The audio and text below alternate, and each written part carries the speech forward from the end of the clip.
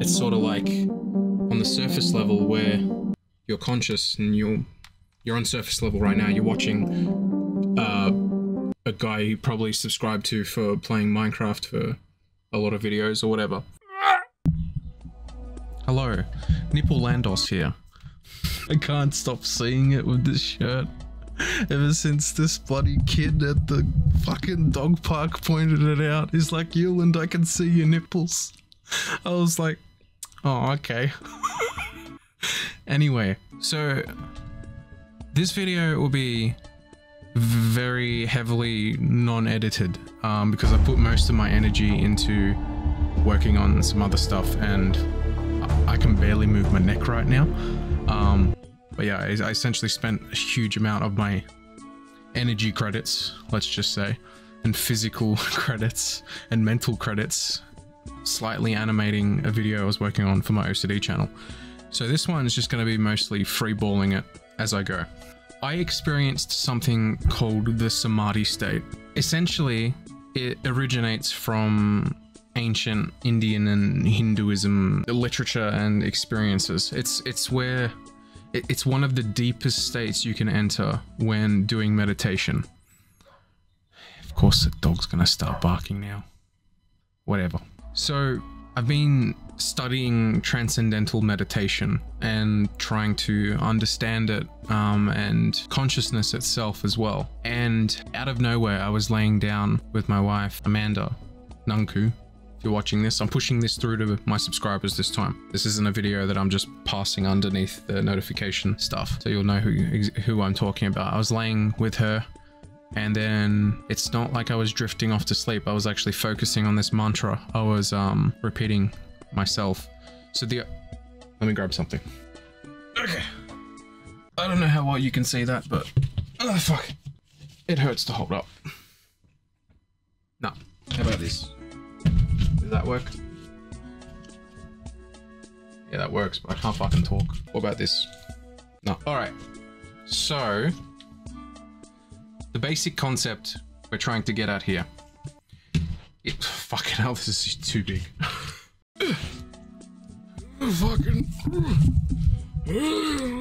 Fucking Jesus Christ. Okay, so most of our Western society is focused on matter, science, surface level stuff we can see, molecules, electrons, protons. By the way, if this looks very familiar, you've probably seen a video on this. I basically went back, rewatched this video I've seen from someone called David Lynch, and he drew this out and it resonated so well that I went back and I sketched it out myself because it's a perfect representation of what transcendental meditation is. Put simply, transcendental meditation leads to happiness, clarity, believing in your ability to be yourself. It's like the medication, it's like inner medication you can just spawn out of nowhere. It's amazing. So the main gist, at least I get from a lot of our Western society, is we're stuck on this side so much. If we can't perceive something right in front of us in the three-dimensional reality, like this fucking phone, for instance. Also, this is a pretty neat trick. Rule out centimeters on your phone. If you're a craftsman or whatever and you go to stores and shit and you need to buy stuff and measure things all the time, it's actually quite neat. I stole that idea from Adam Savage, where he got a ruler tattooed on his arm. Anyway, so I'm trying to view this and also think about it all at the same time while also my neck is hurting. The main concept here, I don't really want to go into it too much. If you're very fascinated by this, I'll leave a link to David Lynch's video. It's not actually on his channel or whatever, but it was like for a documentary a bunch of students were recording. But essentially, most of us are here. Most of us don't even bother to go into this area in Western society, at least from my perspective, from what I've seen, especially us gamers. There's many different types of meditation, but from my experience so far, one of the most powerful forms of meditation is transcendental meditation. And transcendental meditation is essentially repeating a mantra. So every time you get distracted or your mind drifts, you refocus on the mantra. And it's not exactly, you don't even need to say the mantra out loud. You just need to listen to the sound of the mantra in your mind and keep refocusing on it. And the longer you do it, eventually it's sort of like on the surface level where you're conscious and you're on surface level right now. You're watching a guy you probably subscribed to for playing Minecraft for a lot of videos or whatever. That's surface level. But when you sit down, don't have to close your eyes. Some very advanced people can just do this instantly, sort of. But I close my eyes, and what essentially the mantra does is it travels down all the way past everything. So science, as far as science can go, there is something called the unified field theory. I believe that information has been highly distorted on the internet. I believe that science has in fact figured out the unified field theory, but it's just continued to be called a theory. It's this idea that everything is connected. Unified field theory in science, Western society. In spiritual traditions, etc., this stuff's usually explained. So when you go past this line, so in science you go deeper and deeper into the visual aspect of reality, and you go into like atoms, quarks, etc. Unified field theory is, I think it was originally proposed by Albert Einstein. As you go deeper in the spiritual way of viewing this, and the purely mental way of experiencing this, people have described this state as when you finally transcend, you go all the way to the base layer of your consciousness or reality itself, whatever the hell you want to call it. When you transcend, you reach this state that is almost impossible to put into words other than what I experienced, which was basically just love, having a complete belief in yourself. There's no elements of, oh, I just realized the whole time I wasn't even showing this, all of it. There's no elements of this stuff down here at all. This stuff is completely absent. Tension, stress, anxiety, sorrow, depression, anger, fear, hate, all of these things are completely absent. I don't believe there's such a thing as positive and negative, but I do believe that there is an absence and presence of certain aspects that we believe that are positive and negative. And Jesus fuck, this is hurting my neck so much. This video is really long. I'm gonna have to edit it, damn it.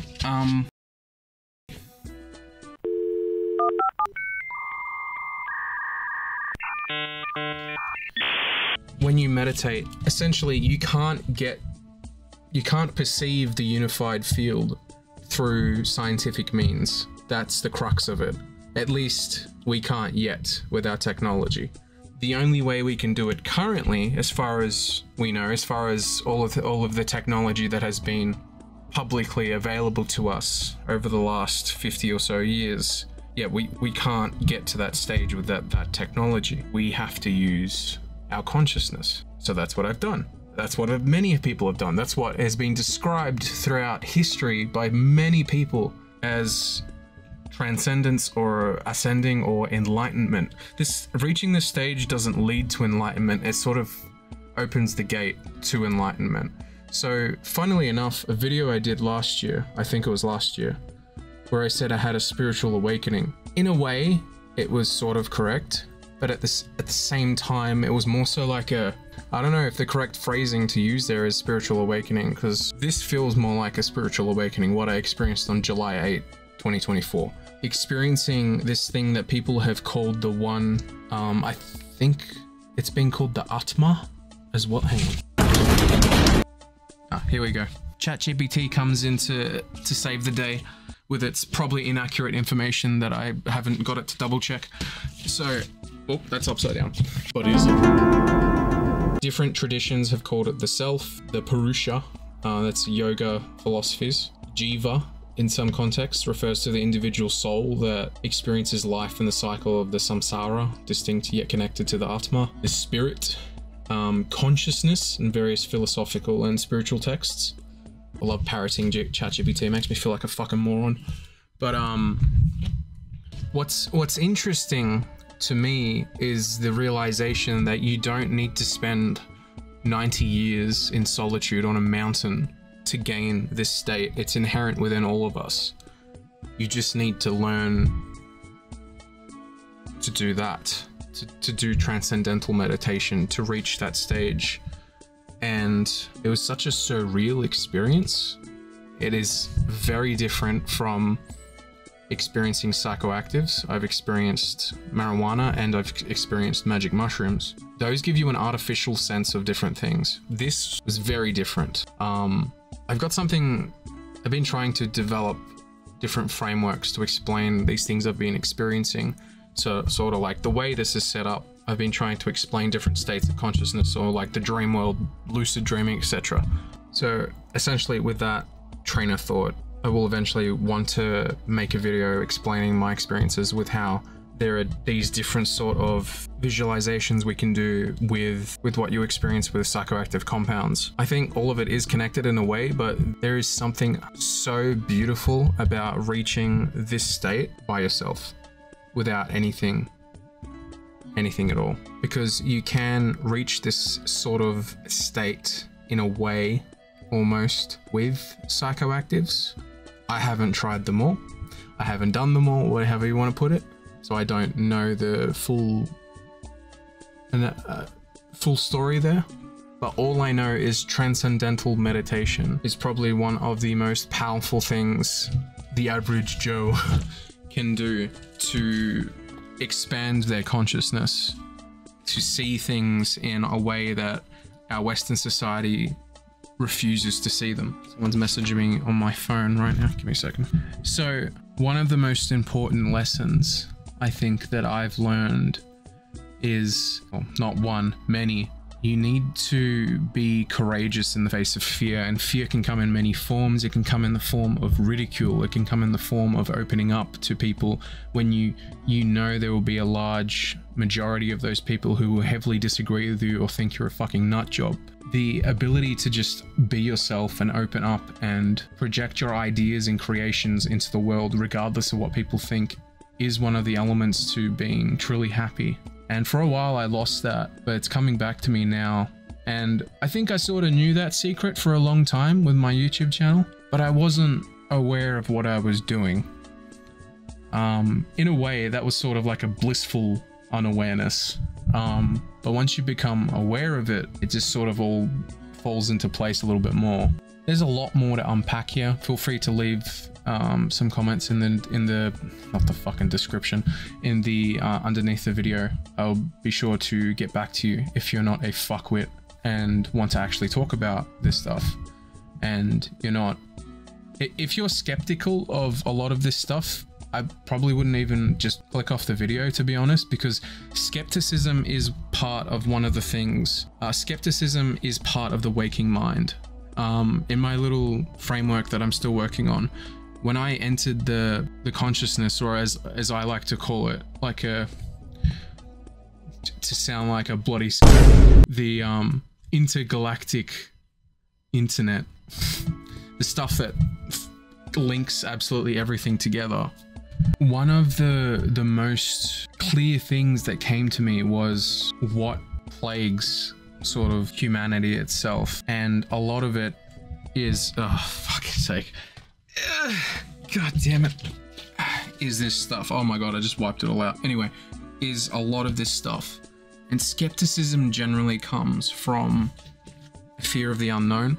It comes from logic, and logic is also something we use in the waking state, our current three-dimensional reality, everything we can perceive. This little button, was it since the 1700s, since the shift from other paradigms to a primarily scientific, empirical, tangible in front of us paradigm, skepticism has been embedded within our psyches, let's just put it. And it's one of the things that holds us back the most when trying to dive into this area.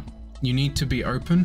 You need to, sure, you can be not skeptical. It's more so you can have questions. You can, I mean, feel free to be skeptical if you want to, but in my opinion, if you're doing that, all you're doing is limiting yourself and your ability to perceive more and more information that is available out there from all other humans, the internet, etc., etc. Just be open to all information and take what you want. Don't be skeptical, just take what you want. There's no need to be skeptical, just take the information you want and reject the rest of the information. There's a sense of judgment within skepticism, and all of this doesn't exist in the samadhi state. This doesn't exist in the consciousness. It doesn't exist in the intergalactic network. Nah. So someone's gonna fucking screenshot that and put it on the private Discord I've got. But yeah, it's so cool. If you do want to get into this, I highly suggest you probably start with lucid dreaming, dream recollection, lucid dreaming. I feel like that was probably one of the catalysts that led me to be able to just enter this samadhi state. And by the way, I wasn't even intending to do it. It just happened. That's another thing with a lot of this meditation and consciousness stuff. If you try your best and try so hard and apply so much logic, and you set aside time to, like, setting aside time and practicing is okay, but like if you go hard into it and obsess over it, it doesn't happen. What happened with me, it's when you let go and you just let it flow and happen, then it happens. To repeat myself and many words within that, within that tangential sentence. Anyway, yeah, I'm gonna have to edit this. Thanks for watching so much. Hope you guys enjoyed, and I'll see you in the next one. Adios.